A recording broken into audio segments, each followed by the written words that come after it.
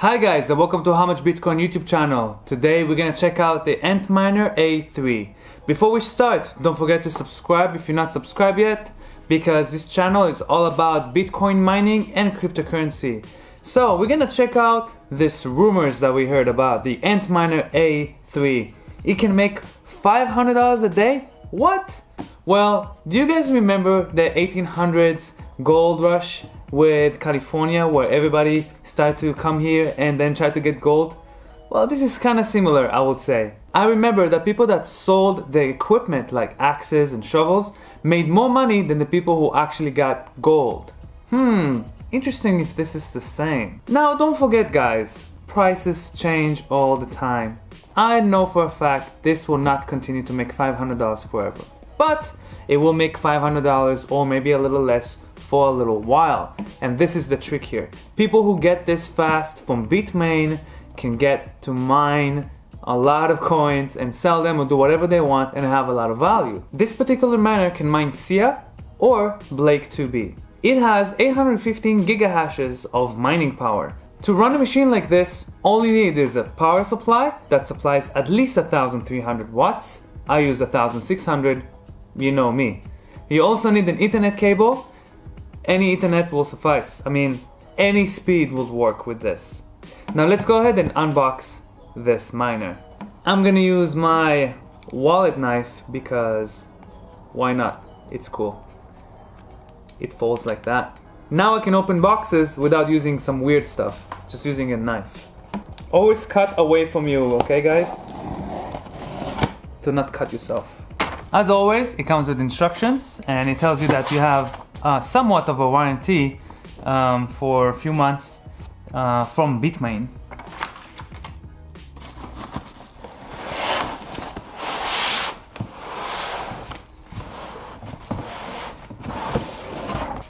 It comes in a very nice protective foam, like always. It always comes the same way. They actually did a good job with the packaging.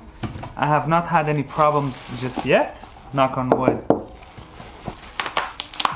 Every time I get a new Antminer, I always make sure there's no heatsink loose. So heatsinks, they have a lot of small ones, maybe hundreds of them.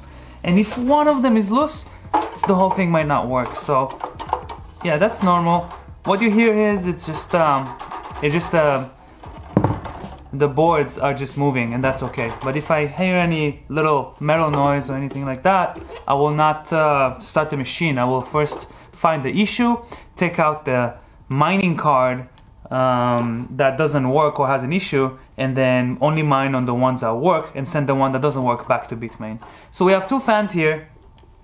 As you can see, they're very, very powerful, very loud fans. And we have an Ethernet connection right here. No, it doesn't support Wi-Fi, guys.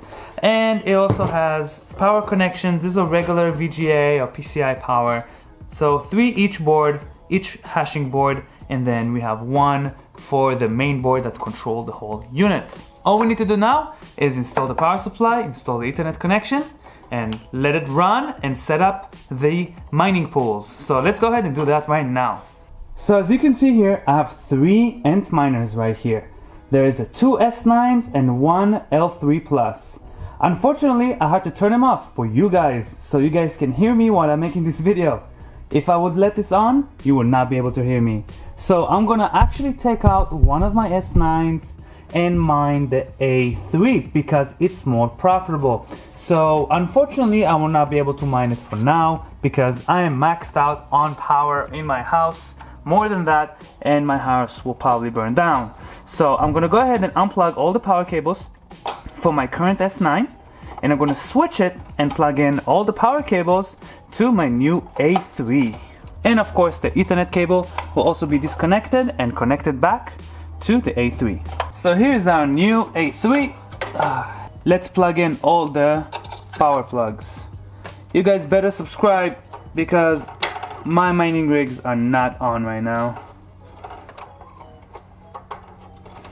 I forgot to mention that I'm using a 1,600 watt EVGA power supply for this, as the same for the S9 above me and the L3 Plus right there. The L3 Plus only needs 1,000 watts, so it has 1,000 watts power supply. You're also gonna need a jumper for the power supply to make sure it turns on. And now we have everything set. All we have to do now is plug in the Ethernet cable.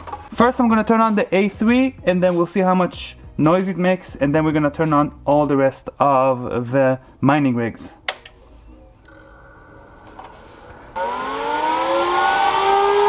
Yep, that's how loud it is with one machine.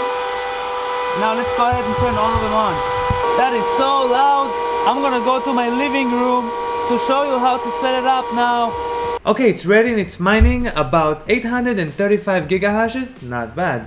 We managed to set up SIA mining, which is siamining.com, and to do so you need a SIA coin address. To get a SIA coin address, I registered to hitbtc.com. It was very easy to register, and then I got a deposit address.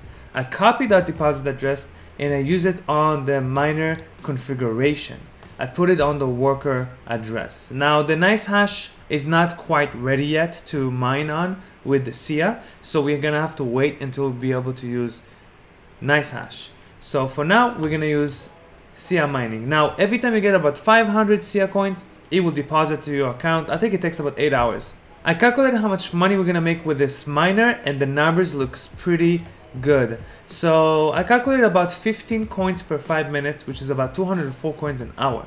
Now that changes all the time and I've been waiting for a little bit to see those numbers coming in.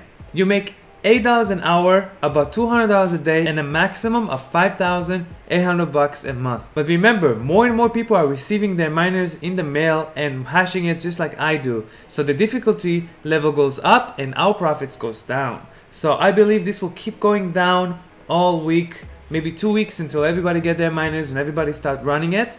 It will probably go much lower than $200 a day. But with $200 a day, I paid about $2,500. It will take me not too long to pay off my miner, maybe 2 weeks. That's pretty fast. After that, it's all profit. So maybe it's not bad if you are fast to get it and you can mine quickly, and then you make your money back, and from there hopefully you continue making money, and then if not, you just have to sell your equipment and buy something better. As you can see, every coin worth about 4 cents, so you have to pay attention to it because prices go up and down with the coin price. And if the coin price goes up, maybe it's better to keep the coin than convert it. My strategy is to convert about half or more of the coins that I mine every day to Bitcoin Cash, because I think Bitcoin Cash is really powerful. But of course I'm gonna keep some of those coins. Maybe I'll use those coins for storage because it provides you online encrypted storage of files. It can be very useful anyways. Why not keep a few coins as well? Thank you guys so much for watching. If you're new to my channel, don't forget to subscribe and let me know in the comments what you think about the Antminer A3. Will it survive? Will it last? Will it continue making us profit? Let us know. Also, I do a giveaway almost every video. This video I'm gonna give away some Bitcoin Cash that I mined today. So don't forget to add your Bitcoin Cash address in there so I can send it to you. Don't forget to check out my new videos over here, and don't forget to subscribe to my channel. Thank you guys and see you in the next time. Bye bye.